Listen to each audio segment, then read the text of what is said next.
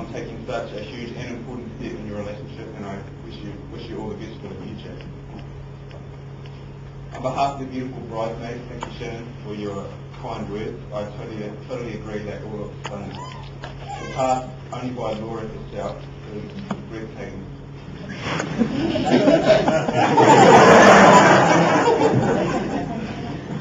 I'd also like to thank the parents of the bride, Terry and Christine, and the parents of the groom, Bruce and Lynette, for putting so much effort into the wedding preparations and for providing the means to celebrate such an awesome event in such style. Now, I'll depart from the subject of style and talk for a few minutes about Shannon. I first met Shannon 4 years ago in our first year at university while we were both at Hayward Hall.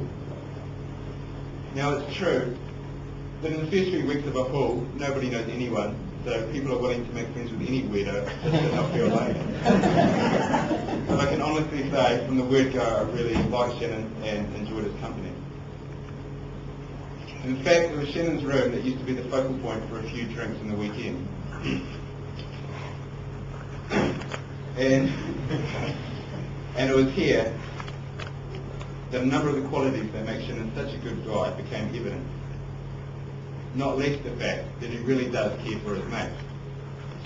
One such droid that displays this admirable characteristic involves Shannon and today's MC, Chris.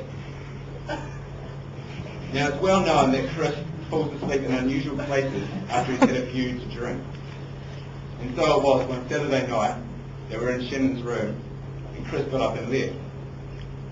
2 minutes later, he still hadn't returned, something that none of us really took any notice of except Shannon, in whose mind possible scenarios were going through.